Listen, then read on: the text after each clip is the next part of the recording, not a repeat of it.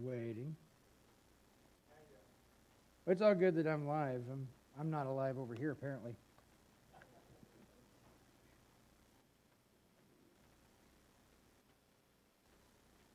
Well, this was on earlier. I promise you guys that. And yeah, apparently. Yeah. You need to turn me up a little bit? Oh my goodness.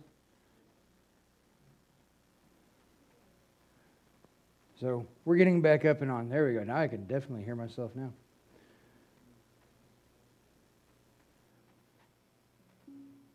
Yep, I have no idea why it decided to die on me, but it did.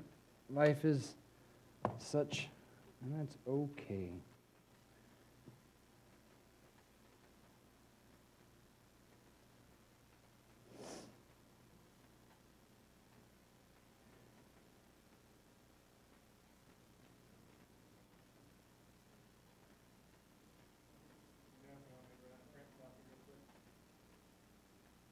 It should be okay here in just a second. I apologize, people.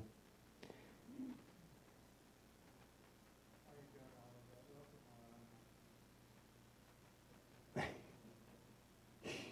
am not very good at welcoming people or apparently opening the correct program. So I actually have this really bad habit, and I have to be reminded, and quite often it's my wife that's reminding me that I will, I'm really good at being like, hey, I need this. Oh, and by the way, good morning. There's one of my favorite TED Talk people on the planet is Simon Sinek, and one of the things that he really talks about, and I've trained myself in, is being authentic in who you are and what you want and what you need, as opposed to getting all the niceties and letting the niceties of life get in the way of what's actually really going on. And one of the things he talks about is if you want something, I'm in real estate obviously, and so if you want something and you haven't talked to somebody in a long time, let's not pretend like you're calling him because he was your best friend 30 years ago. That you should call and be authentic and say, hey bud, I know we haven't spoken in a long time. I'm in real estate now. This is why I'm calling you. By the way, it's been a long time, so why shouldn't we, or why we should go catch up and get some coffee sometime later.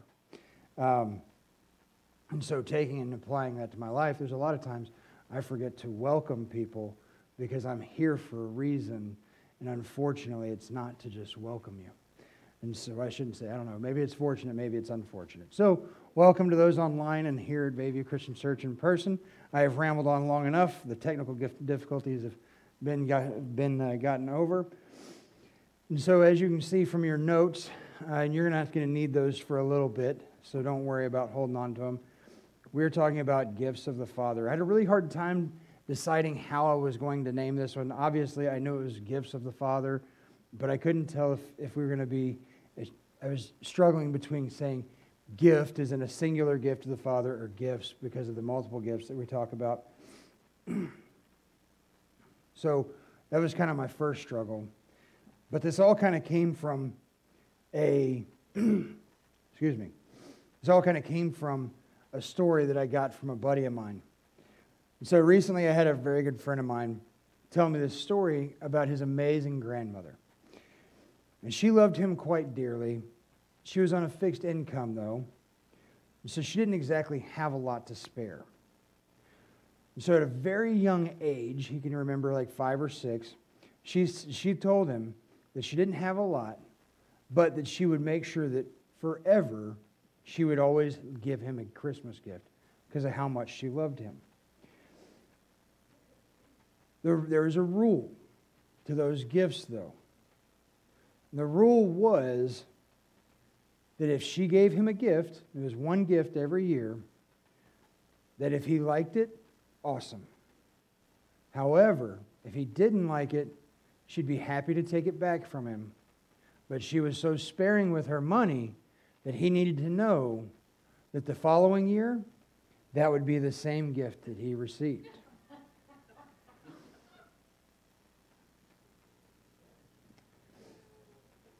So, before we get too much deeper into this story, you have to understand something. One of the things that really drew me to Roger was the fact that one day we're talking about football, and lo and behold, he's a Bama fan, and I'm a Bama fan. He's a much larger Bama fan than I am.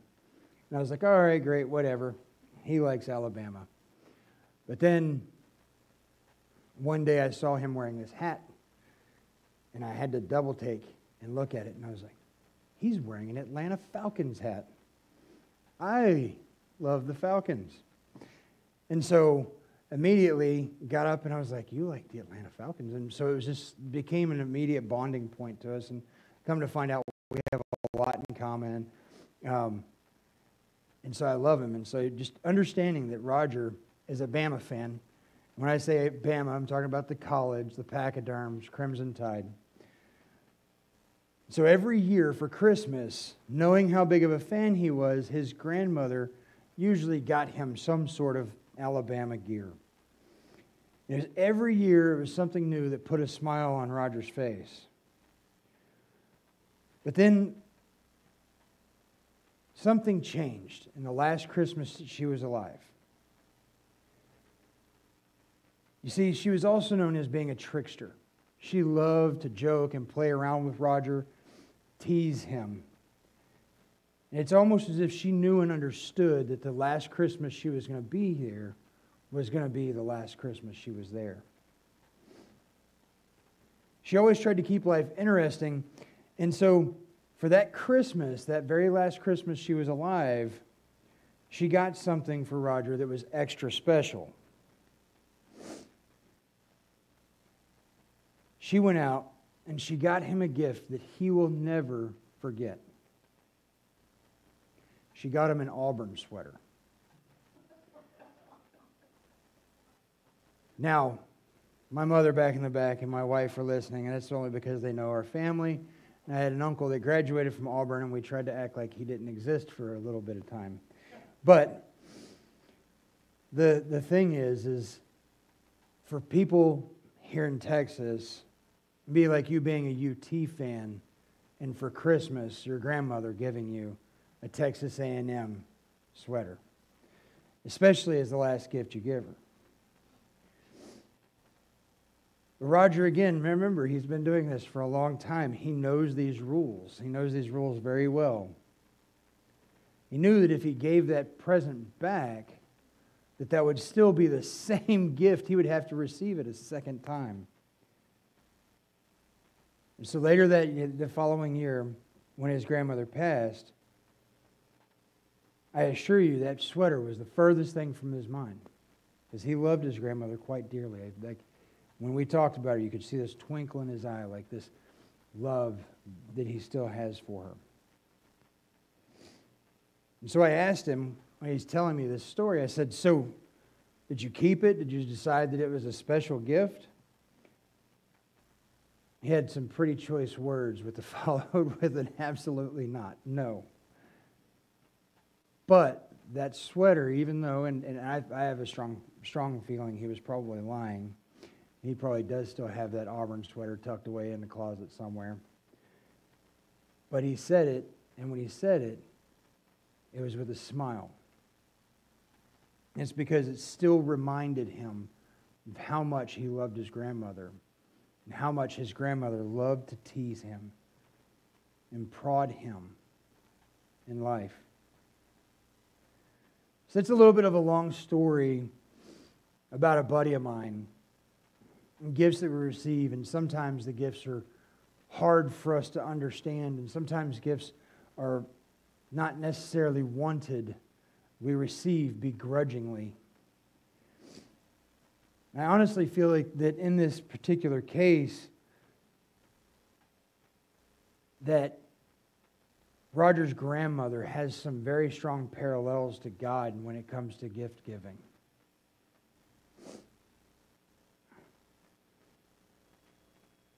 In the last couple of weeks, I've heard a parable about the father giving gifts,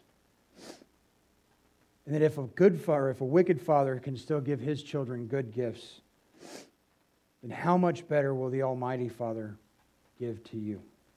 Or how much better a gift will the Almighty Father give to you?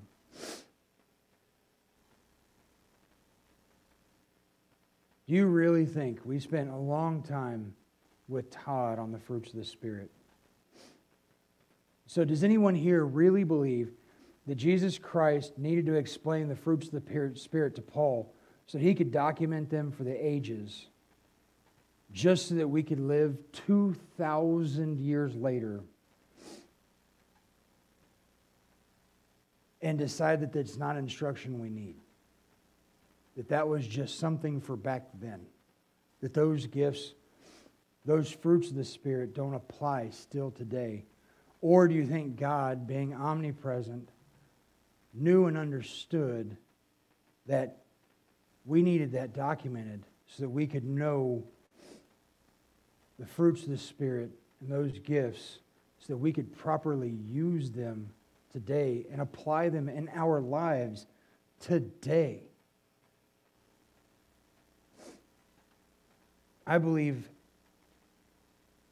If you believe that they were only for 2,000 years ago, I have a hard time believing that you believe in the living Word.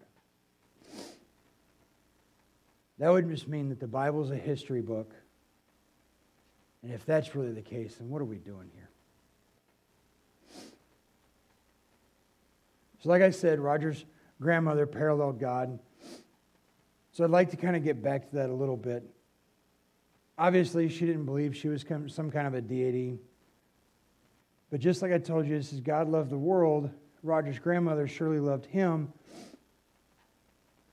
And also, not every gift that she gave was as great or amazing. But that Auburn sweater that she gave him was something that he could remember her by.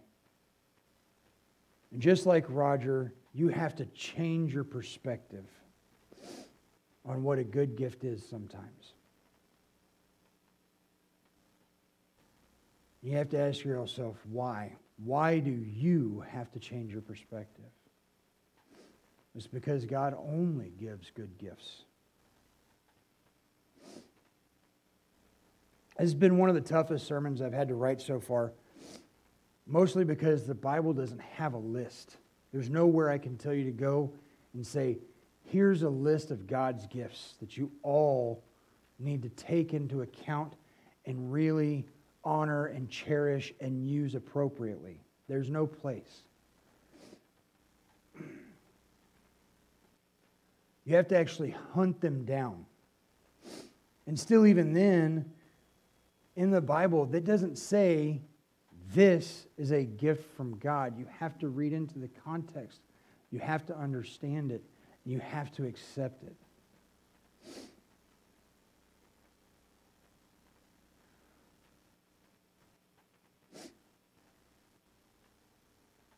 When all of them, of course, except for the one that's the most important.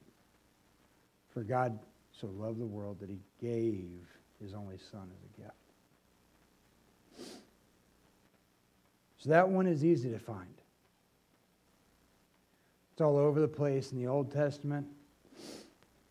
It's all over the place in the New Testament, during his gospel, as well as afterwards. Thing about that, though, is without these other gifts, there's no creation. There's no time. There's no space. Without those other gifts that we had to go hunt down, or that I had to go hunt down, there's not even a need for Jesus.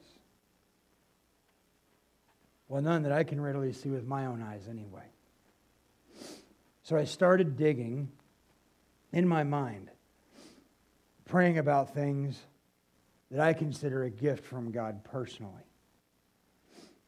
The first thing I thought about was life itself.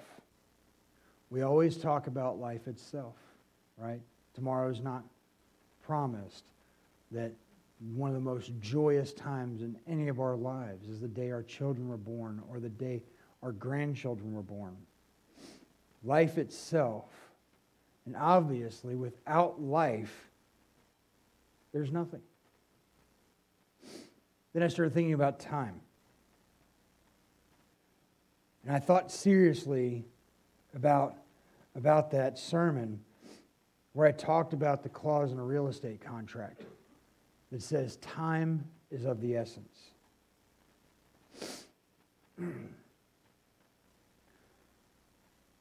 there's a reason for that.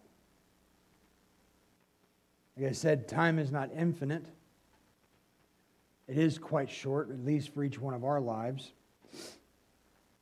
Another reason is I really started to look at time so deeply because our lives are so tied to time. But nowhere in the Bible does God promise you tomorrow. He promises everlasting life through the belief in His Son, Jesus Christ. But even then, time is of the essence. So today, for this particular sermon, there are 4 things that we're going to talk about being gifts from God. First, foremost, highest in mind for everybody is the gift of His Son, Jesus Christ. Number 2, in my mind, in my heart, is life itself. Number 3 is time. And number 4 is the Word, which is technically the same thing as Jesus Christ anyway. So when I truly think about these 4 gifts, and I'm putting them in this order, I constantly feel kind of befuddled because without all of them, there is no need for any of them. Without Jesus, what's the point? Without life, there's no time. And if there's no need for us to know Jesus, and thus the Word is also not needed. Without time, how are we supposed to get to know Jesus through the Word? If you have no time to spend in the Word, how do you get to know Him? How are we supposed to spread the Word? Spread His joy, spread His life, and go through His Great Commission. Go through with His Great Commission, sorry. Which means, with no time, life is just death, eternal. Without Jesus, again, life is just a long fuse waiting for death to come. Time doesn't matter because if life is not really something to live for, it's just time waiting to end. And finally, without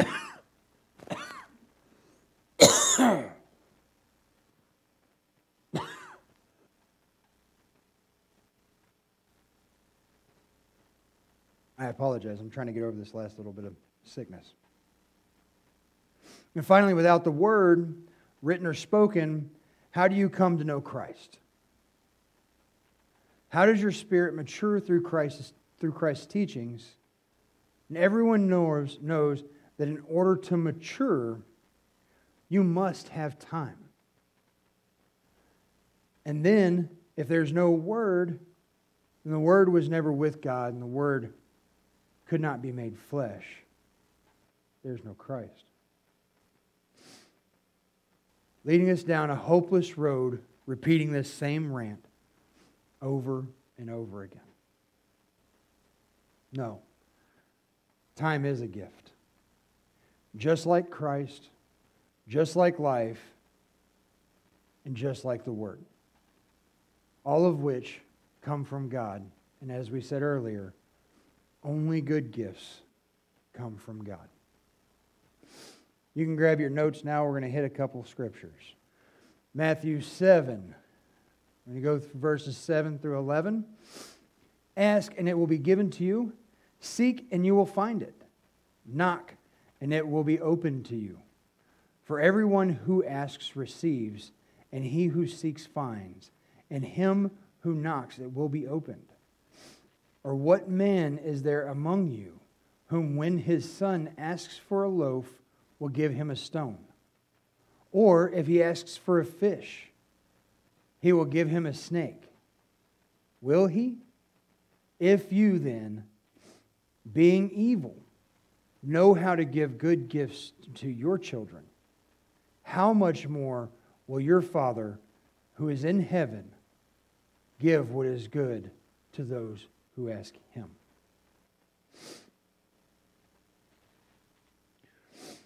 Time is one of those gifts that the Father gave us that can be very deceiving. It is always a blessing, but oftentimes on our earth we can twist it to look more like a curse. We talk about it in church and with friends. I've never seen any time like this. Nope, things must be coming to an end. Or every day looks more and more like the chances we are really coming to an end. And it really does look more and more like the end times. But that's not what Jesus said. Jesus said that if we, as fathers, who we admit are evil and wicked, still only give good gifts to our children, then how much better are the gifts from our Father in heaven?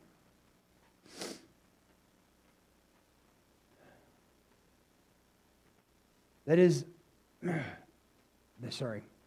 us living in this world and not His works. When was the last time you spent time seeking and knocking? Often I find myself living in this rot, most of the time, begging God to pull me out of that foul and nasty place. Most of the time I have struggled with times of depression. But it's only after some time has passed that I remember that the only way out of that depression is to just dive into the Word. Dive into His Word.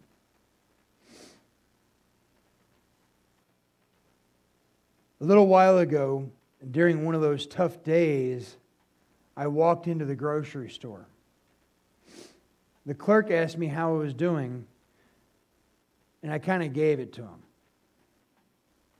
I told him I'd have better days, but at the same time, I thanked God for everything He's done for me, and that I know this too shall pass, more or less. And the clerk smiled at me, and he quickly said, "Count it all joy." I paused for a moment, and everybody here, knowing that I am a man of answers, said, "Oh man, I love Paul." The clerk kind of cocked his head and looked at me funny. And he said, "James." And I said, "Excuse me?" He said, That's James. James 1:2. I quickly rushed out of that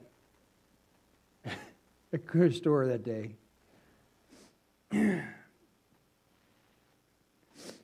Yeah. Yep. Man of answers. Not necessarily the right ones, but definitely a man of answers. So James 1, verses 2 through 4. "Consider it all joy, my brethren, when you encounter various trials, knowing that the testing of your faith produces endurance. And let endurance have its perfect result, so that you may be perfect and complete, lacking nothing." I'm sure at that moment, time, that wonderful gift, stood still long enough for me to look like a fool and cock my head sideways like a curious dog, I'm sure. I tell you what, though, that after that one time in the grocery store, I went straight home and I read James again.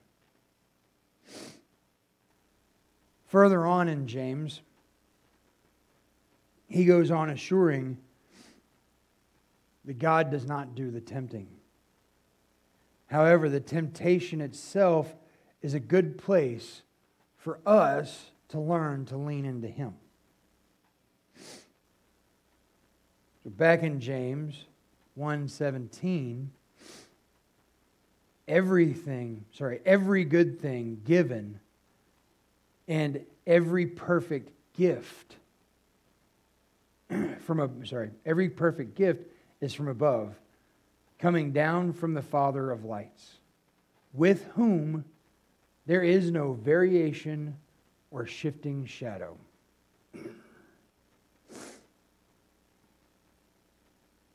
So if the four gifts that we're specifically talking about today, Jesus, life, time, and the Word, are all gifts from God, then that must be that they are good and that they are only good. And there is no shift in them. There is no variation. There is no shadow. So Jesus received life from the Father through the Virgin Mary. In time, he was tempted and he stood on the Word of God. Remember that one sermon when I talked about how every time the devil tempted him, Jesus just replied, "It is written." Imagine that for just a second. After his anointing, he was led by the Spirit into the desert for 40 days and 40 nights. And when he finally grew weak and weary, and he was hungry, that the devil came and tempted him. And even Jesus stood on the Word of God. The Son of God himself stood on the Word of God and said, "It is written." So like I discussed earlier, sometimes the Word gets a hold of our perception. Sometimes the world, gets a hold of our perception and twists these gifts that God has given us. It's been happening since the dawn of man. The serpent in the garden tempted Eve by twisting the Word of God. Surely you won't die. The devil and his minions can do the same thing, lurking in the shadows, dragging out that tick-tock of a clock, seemingly making the dark darker, the light further away, using our earthborn minds against us. The Father may know us better than the devil, but the devil knows exactly how to exploit every single one of our weaknesses. If the devil thought for one moment that he could tempt Jesus, the Son of God, then surely you don't think you are immune. Surely you have more sense than that.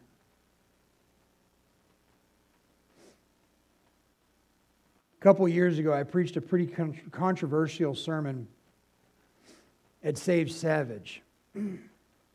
Afterwards, there was a lot of division amongst the people in the Save Savage group. But after it was all said and done, I really only cared about the opinion of two men. Neither of them said that they understood the controversy. But one of them specifically said, "In fact, I did not feel like you went far enough." So, AWOL, I hope you're actually going to get a chance to watch this one, because here we go. We're going far enough today. The basics of that sermon, and I'm not going to go into it,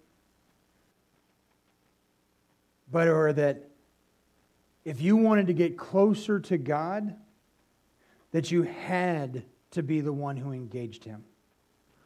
Like we talk about all the time, God doesn't move. God doesn't change. God is here. He's always there. Jesus Christ said He would never leave or forsake you. You have to be the one to turn around and engage Him. So, the more revelation you want, the stronger of a relationship you want, you have to engage Him. You have to be there. This actual thought of it's your job is supported in Scripture. Hebrews 11:6, "And without faith it is impossible to please Him. For he who comes to God, excuse me, he who comes to God must believe that He is, and that He is a rewarder of those who seek Him. Time is of the essence. You have to remember that. Every day, in every trench, in every traffic jam, time is of the essence. Yes, if you confess Jesus as your one and only true Lord and Savior, your soul has been redeemed. But that clause, time is of the essence, is there for more than just your soul. It's there for more than just your spirit's redemption. You only have so much time on this earth. You only have so much time to right your wrongs and to truly find your place in the body. And jokingly, but quite honestly,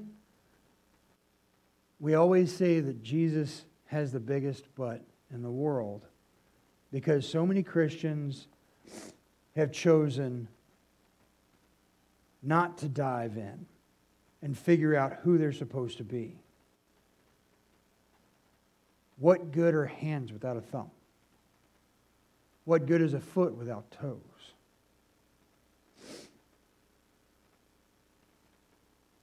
In 1 Corinthians chapter 12, I'm going to read 27 through 31. Now you are Christ's body, and individually members of it. And God has appointed in the church first apostles, second prophets, third teachers, then miracles, then gifts of healing, helps, administration, various kinds of tongues. All are not apostles, are they? All are not prophets, are they? All are not teachers, are they? All are not workers of miracles. All do not have gifts of healing, do they? All do not speak with tongues.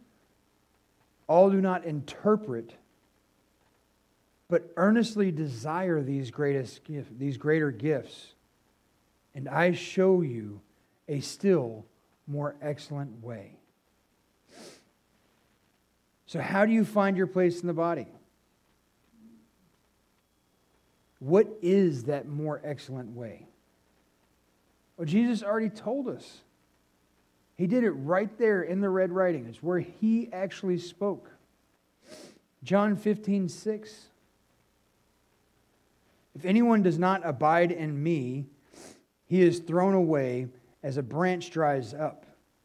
And they gather them up, and they cast them into the fire, and they are burned. It's a pretty tough statement. So before we move on, let's quickly define abide. Abide is to accept or act in accordance with. So if you do not accept His lordship or act in accordance with His will, are you abiding in Him? It's not a question for me to pose onto you, but it's a question that every single one of us should pose on ourselves. It's simple. Does this, whatever it is you're looking at, whatever you're doing, whatever hurt you're going through, does this glorify Him? And then when it does, John 15:7 through 11, if you abide in me and my words abide in you, ask whatever you wish and it will be done for you. My Father is glorified by this, that you bear much fruit, and so to prove to be my disciples, just as my Father has loved me, I also loved you. Abide in my love. If you keep my commandments, you will abide in my love, just as I have kept my Father's commandments. You will abide, I abided in His love. These things I have spoken to you, so that my joy may be in you, and that your joy may be full. Sometimes when you're in those hard places, that statement, your joy may be full, is a statement that makes me think of good old Lieutenant Dan. Does everybody remember the part in Forrest Gump where Lieutenant Dan ran across some evangelists? And the evangelist said, give your heart to God and you too can walk with Jesus. And he freaks out because he has no legs. How is he supposed to walk with Jesus with no legs? We are so short-sighted, so stuck here on this earth, and our brains are stuck in this earth, that we don't even think beyond what we see and know and feel. Blessed are those who do not see yet still believe, right?